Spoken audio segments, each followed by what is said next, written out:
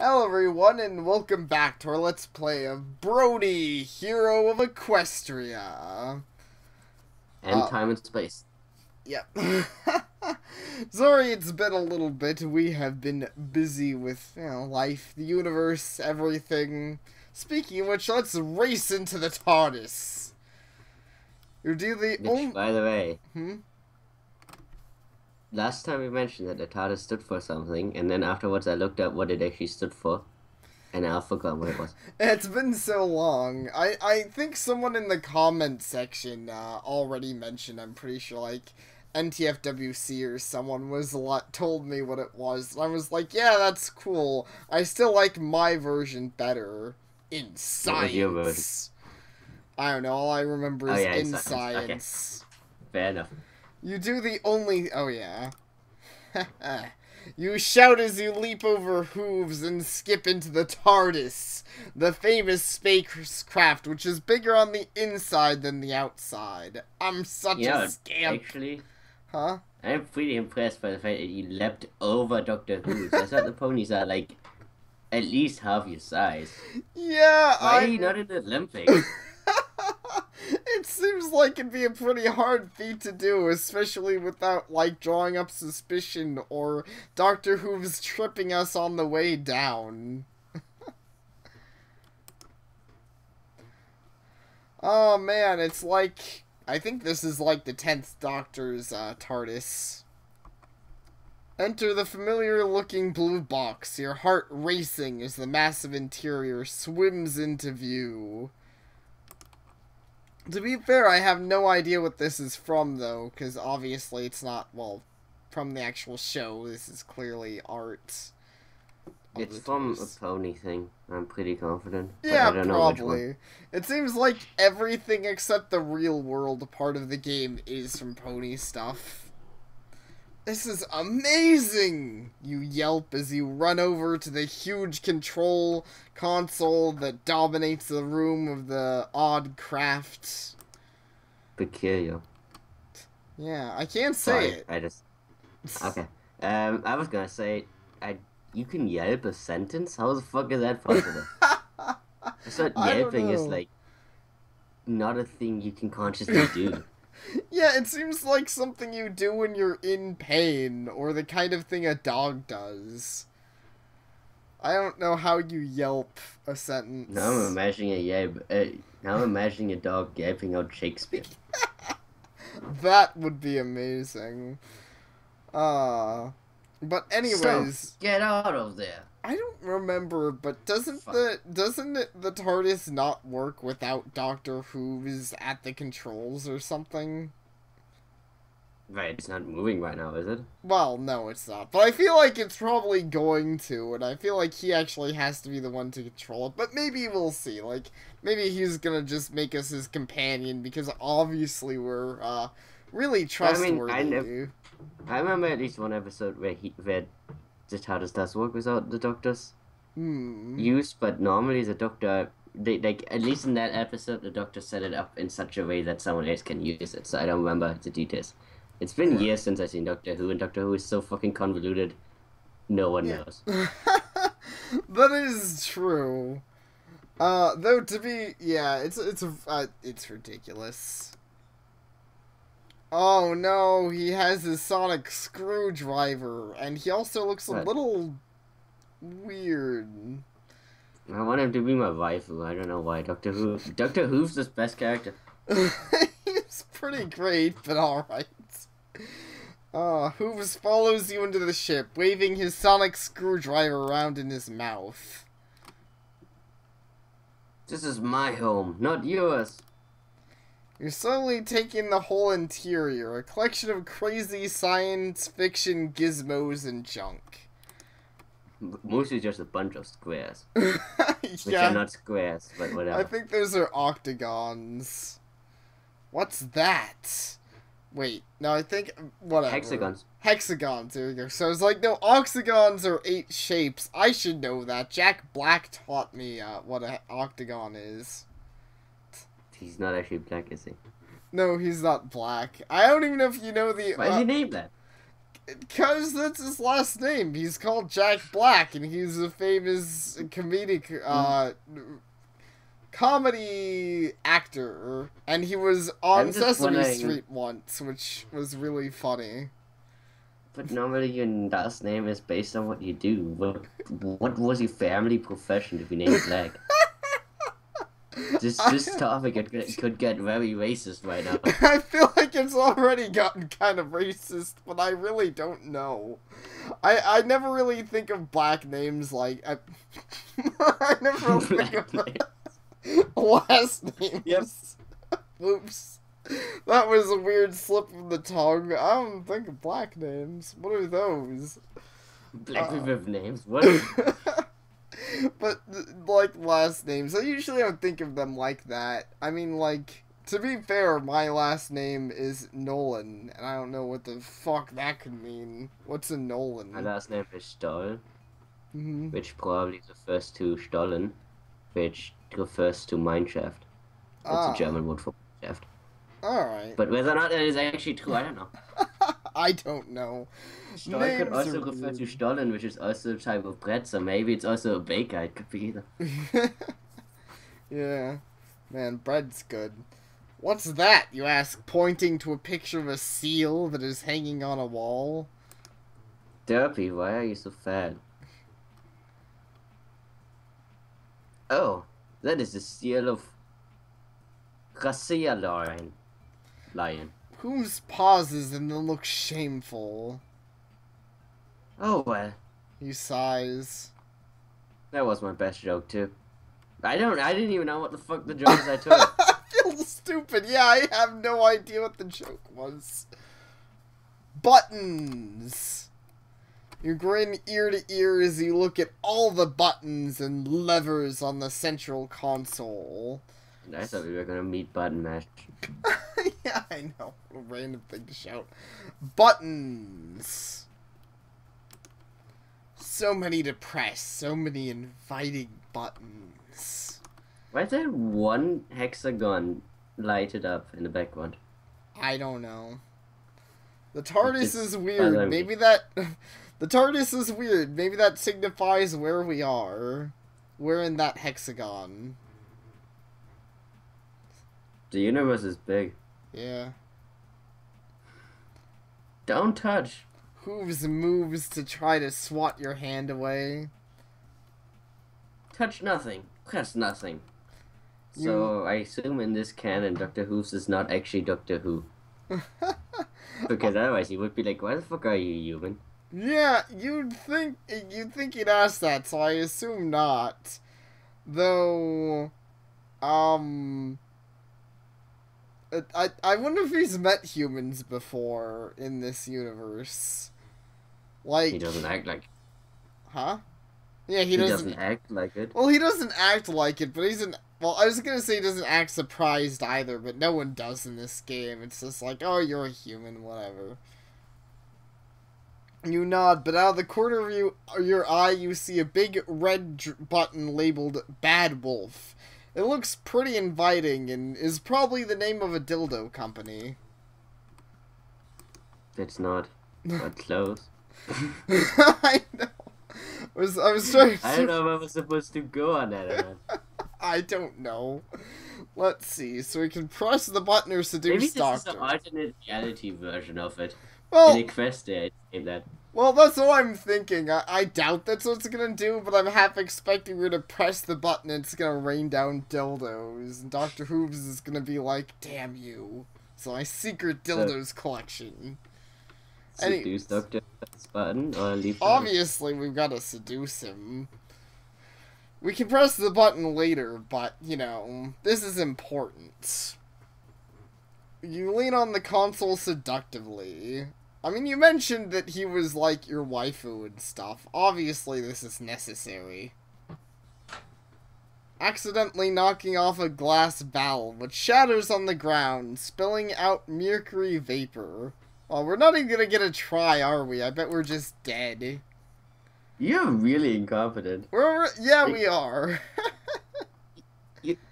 I'm surprised this guy doesn't wake up and just die. I mean, seriously. How do you wakes up, gets out of bed, slips on his own pants, and breaks his neck. I mean, how do you just lean on a console and break a thing full of mercury? And how are we identifying that it is mercury and not being like, well, we should probably get away from that? This guy is such an idiot. So, why the fuck does Dr. Who just have a thing on his... That sounds really irresponsible. Yeah, why it does. does. Just a mercury thing he's lying around? Maybe he just knew we'd show up and that it would kill us, so we'd stop bugging him. Because Dr. Who's a psychic now, I guess. I don't know. I know they say you have 2 hearts, Doctor, but I think you have 3, and the 3rd is mine. That was the worst. That was some of the worst flirting we've done yet. What does that even mean? I don't know, makes you sound like a serial killer. It really does. I think you have 3 hearts, and I'm gonna cut It makes this us up sound another. like a really stupid serial killer. Like, I know anatomy. You have more hearts than you say. Who's looks confused and then doubted his chest.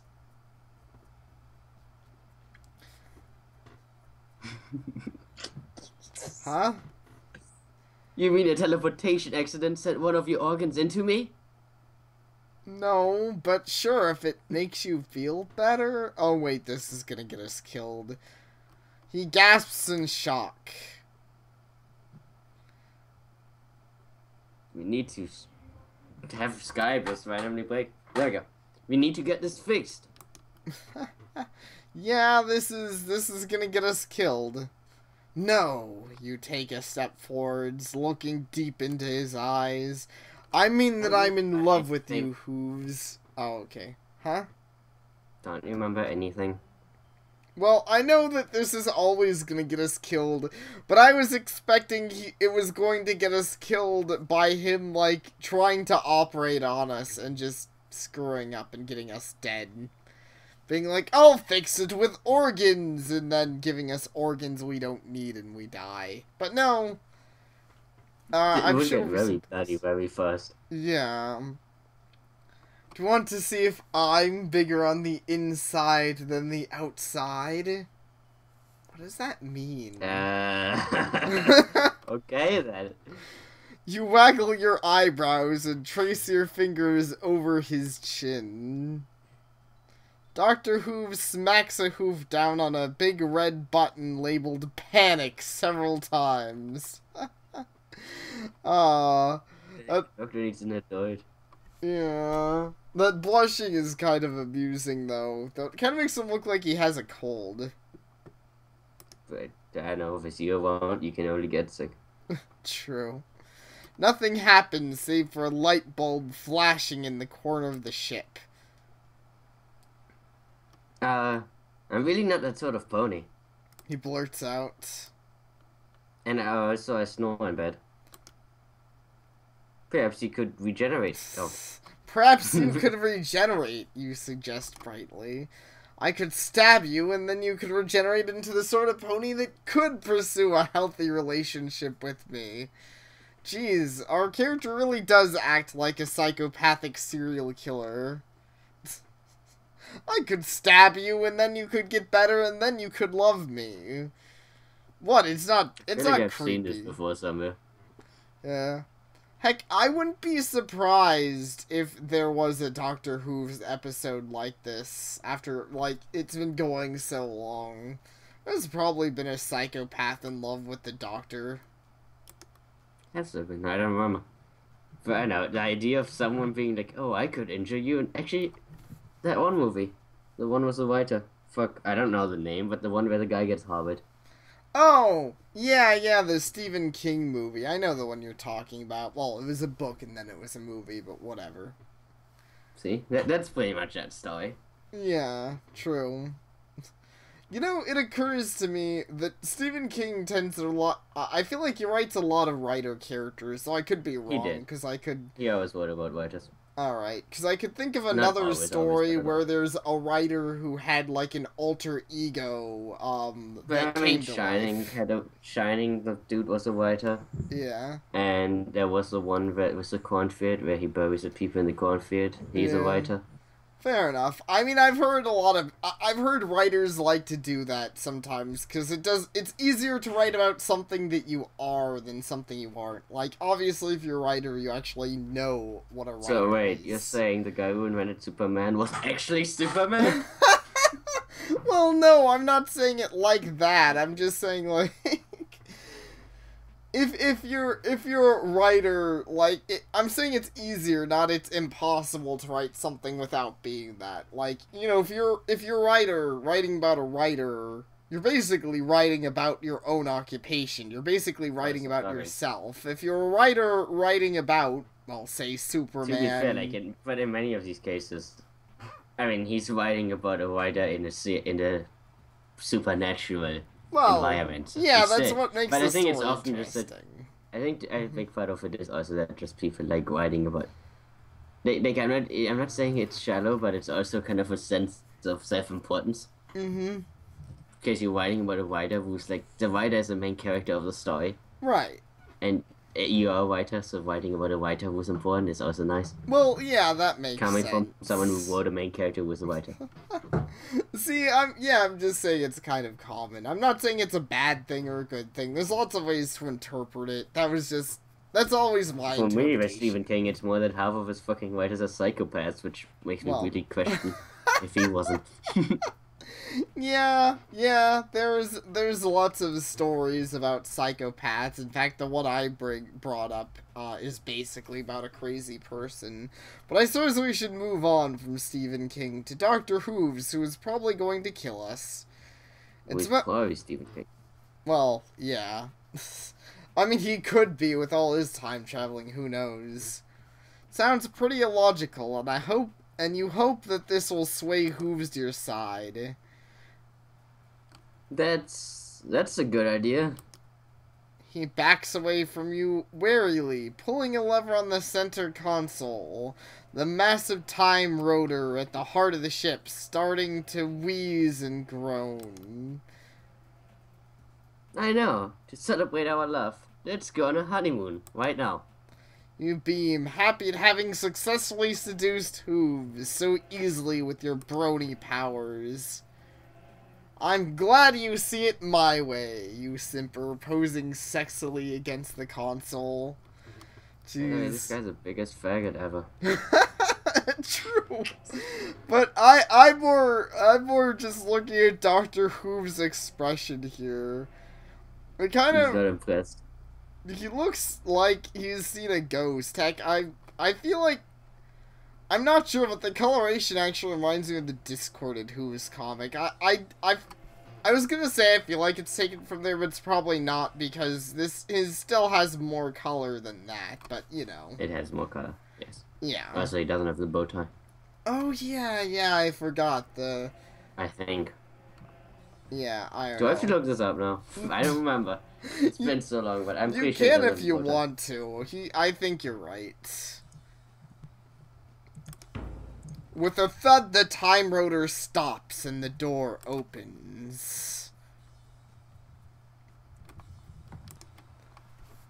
Okay, so I solved it. This is not a bow tie. Discard Hooves has a bow tie. This is not a bow tie. Yes, the normal Dr. Hooves has an actual tie. A green stylish tie that I approve of. Fair enough. I don't care about ties. That's also fair. But more importantly, here we are, dear. Hooves gives a nervous grin as he waves towards the doors. Time for our honeymoon. You first. An excellent suggestion, my love. Stare out the doors, wondering what exotic location Hooves has decided to take you to. We're gonna get killed by Daleks, aren't we? Oh. Seem to be standing in a forest. Well, that's slightly less exciting. Could you at least gotten us killed by Daleks, or maybe turned into an Iron Man or something? I'm trying to recall what those are called. You know what I'm talking about, right? I know what you're talking about, but I don't remember, Alright. Well, I think most people would know what I'm talking about. They're the dudes in the iron suits. Let's see. There's, I don't know, there's lots of things. They're obviously called Borgs. Borgs, yeah. Probably. No, I was kidding. I know. Borg. That's from something else, I don't right? remember. Borg is from Star Trek. Alright. They called Sith Lords. Oh my god, what a twist. Yeah, you could take us to the Star Wars universe. That would be a good way to get rid of us. See me standing in a forest, surrounded on all sides by dense foliage. The ever-free forest, you exclaim. I guess this could be sexy. I like how he actually realizes what it is. Kind of surprising. Yeah, I know. Actually, I mentioned the idea of bringing us to the Star Wars universe, but considering the My Little Pony universe exists here, do you think, like, all of these other places exist? Like, do you think the Star Wars universe exists in this universe? Maybe Luke Skywalker is actually just like a huge Star Wars nerd who then got transformed into Luke Skywalker. Yeah, maybe so. And what about Winnie the Pooh? Is Winnie the Pooh real? Is he actually just a Winnie the Pooh nerd? That would be really weird. I mean, not to insult anyone who likes Winnie the Pooh, it just... I can't imagine ever wanting to live in the Winnie the Pooh universe. It's such a universe of, like, so just would the derpy toys. Pooh of Winnie the Pooh be called Pooh Bowl? That's probably... It's amazing. Winnie the Burrow. Yeah, Winnie the Burrow, maybe. I don't know. Take another sip through the foliage. Only... Wait, another step. That makes more sense than sip. Take You another... drink it all. Drink this I mean, entire forest. I've heard of taking in your surrounding, but that's just ridiculous. Yeah. Only to come face to face with a gigantic snarling manticore, its teeth bared and tail ready to sting. Oh. So this is what happens if Dr. Hooves doesn't have a companion for a while. He just starts killing people. I forgot about To be that. fair, you did ask him to get stabbed in the chest. I know, we did. I'm not saying we don't deserve this. I'm just saying I don't think Doctor Who in the show would have, like, killed someone like that. He would not have done this. But then maybe this Doctor Who... I mean, this Doctor Who is maybe evil. Yeah, maybe this Doctor Who is secretly this, but I don't know. That's why I mentioned, like, maybe he just hasn't had a companion for forever. Maybe he hasn't met Derpy in this universe. I thought that was a fucking seal. Huh? I thought that was a seal. Oh. I'm going with the logic that Derpy looks like a seal. Alright, fair enough. Turn around, but Hooves is waving from the door at the TARDIS. I've changed my mind. Have fun. Thanks. With that, the What the TARDIS... fuck is... Look at his eyes. Yeah. They look dumb. They do look kind of derpy. Not as derpy as actual Derpy's eyes, but yeah, they look a little weird. Mostly, I still don't know why he has to be making this expression. Like, he still just looks disgusted more so than, like, he's growling. Like... Also note is that it was impossible to get back here after you first do it in the game. But now you've managed to get away back here, which means we can do that one event. Which one event? You have two choices at this point, and last time we did the one where we stand our grind. Oh, we do? Do you remember? Oh. No, I don't. When you walked into the Everfree Forest, you got attacked by a manticore. You could either run away or stand your ground. When you stand your ground, you get saved by Trixie. Okay, yeah, so you can get killed by the But manticore, you couldn't basically. trigger the event again, because whenever you go into the forest, you just go to Trixie. Okay, that makes sense. Yeah, we'll try it. With that, the TARDIS vanishes with a thwarp. Sure. Not very good with sound effects. You gulp as you see the manticore stalking closer, ready to pounce. Run like a little baby. You're not stupid. You instantly turn around to leg it. Bravely screaming in terror, you race through the forest, hearing the crazed beast in a hot pursuit. Your chest feels like it's on fire, despite the fact you won gold medals in all the events in Sonic and Mario at the Olympics. Yeah! That one got you. That's pretty funny. Mostly because I've actually played that game, and it's terrible. I don't know why, but that's kind of funny to me. I blame Sonic. Everything Sonic's in sucks. So there, all you Sonic fans. Luigi's just like, fuck it. No one cares about Luigi. So Luigi's in the game. But he's not in the title. Well, yeah. I mean, if you put everyone in the title, you'd have like a 20-word long name, which would be really funny. Sonic and Mario and Luigi and Tails and Knuckles and Chuck Norris at the Olympics. Anyway. It makes for bad. Yeah. Running seems to be surprisingly difficult. As agonizing cramp spreads across your chest, you trip, twisting your ankle as you fall head first to the ground. Instantly, the manticore is on top of you, ripping and snarling, its huge snout sniffing at you. Then it grasps its claws around your arm and starts to drag you back to its cave. Shocked, you realize that the manticore is going to eat you. Oh no. Once again, his expression cracks me up.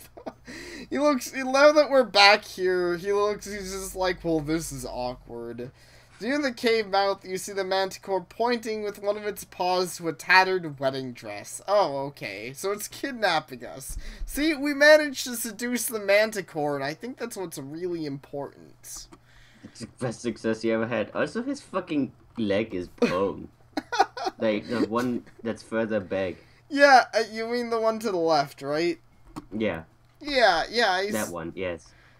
Yeah, like, I see what they were trying to do, but they should have just made it face forward like the other one, because the angle that it's at does not make sense. It would not be comfortable to have your leg like that, especially paws. So, yeah. With growing horror, you realize that it's not going to eat you. It's going to marry you. What? I liked that ending. I want to get married to the manticore. It's not so bad. So now I gotta very quickly test something. You gotta go back and do this again and then let yourself be saved by Twixie. Okay. I'm pretty sure we can do that. Just give us a second, everyone. Okay, so we're going to cuddle it. Oops. Well, dialogue is skipping. I don't know how to turn that off. No! What? No! You skip. You never no! Stop skipping! Oh my god, there's new stuff and I can't fucking stop skipping! What the fuck? I'm a genius! You are a genius. We run into a new scene. Good thinking. And we didn't even have to look up a walkthrough.